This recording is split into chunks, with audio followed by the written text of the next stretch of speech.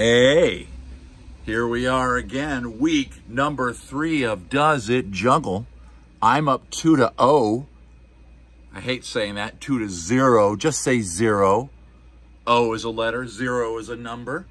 You have made 2 challenges of me, and I have mastered them both. Well, I got to be honest with you, this week's challenge is pretty tough.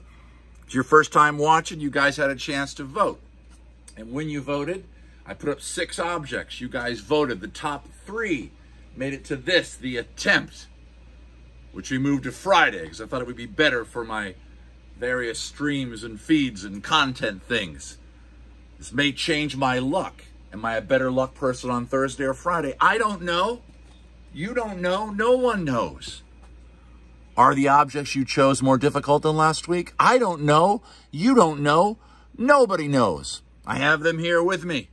I have not attempted to juggle any of them. I am honest with you people. This is the first attempt, and I decided to change the rules a little bit to put a little more pressure on me. That's right. Last week before, I said I want to get 10 throws and I get 3 tries. I'm going to change that to 12 throws and 2 tries. Why? I don't know. I'm feeling magnanimous. I'm feeling powerful. I'm feeling like some sort of weird French artist in my stripedy shirt, which I realize doesn't really read on screen, but that's okay.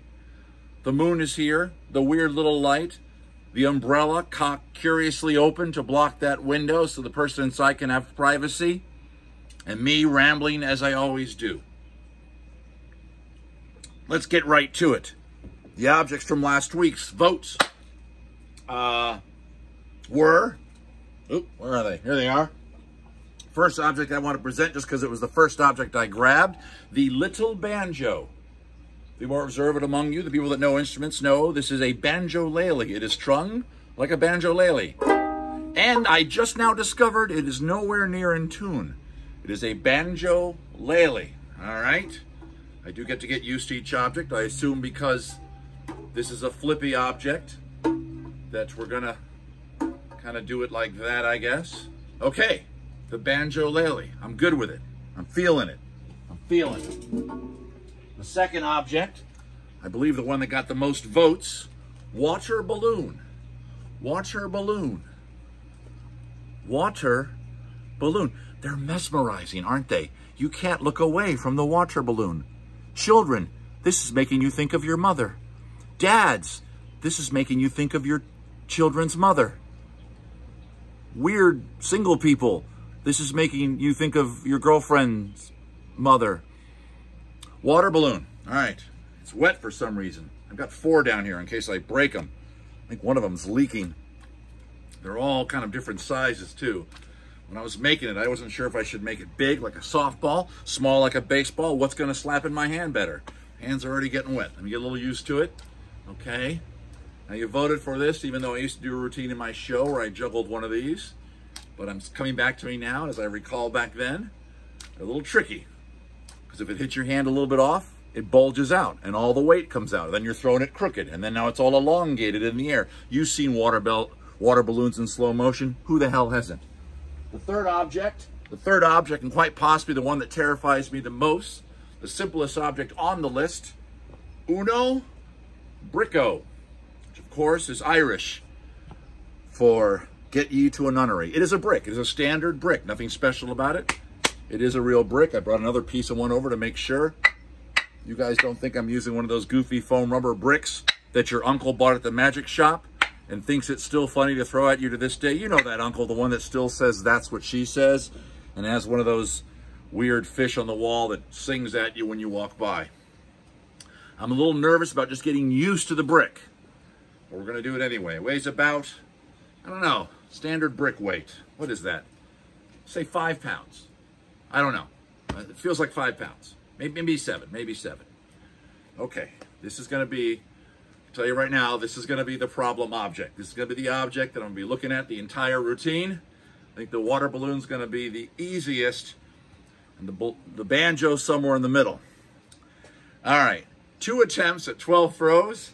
I regret that immensely right now. I think this is the most difficult challenge you've given me. you know what? I don't want to build the drama anymore. I don't want to give it away what I think's going to happen. I don't like that one. I like the one I had in my hand. So we're going to do the best. I'm not sure if I can even start this without breaking the damn water balloon. All right. Brick, tiny little banjo, water balloon juggle. Attempt number 1. Starting in this order. Balloon, brick, banjo. You asked for it.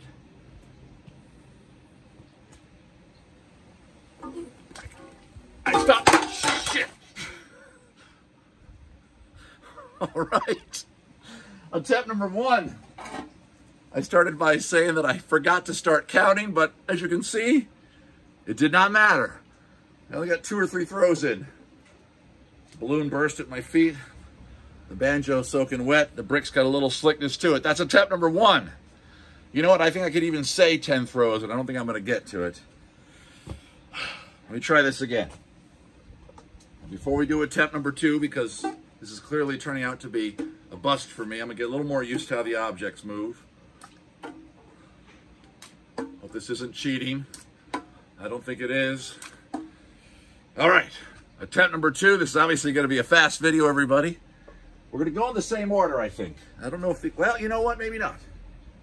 Maybe... I don't know how to throw anything first and have it not be a problem. The only object that can leave my hand relatively simply is the water balloon.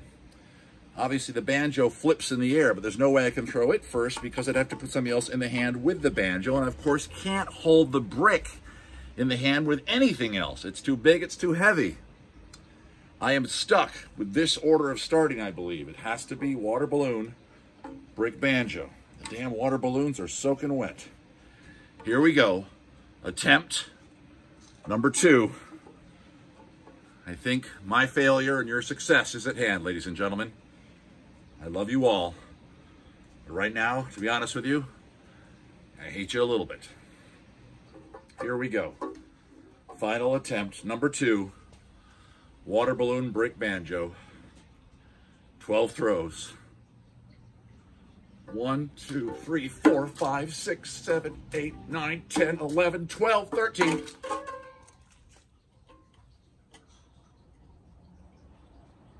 Are you kidding me? Ladies and gentlemen, this is not a joke. This is not theater. I am not lying to you. I assumed I was going to fail at this. All that drama of trying to set it up to make it more fun for you guys, I figured there's no way. I cannot believe I just did that. I am so happy right now. I hate to say it, but I think you all know what this means. There is a master among us, and there are minions. The master is here with the red orb of delight. The minions are there, sitting at your laptops or on your smart device. Thank you all so much for the attempt at the challenge, but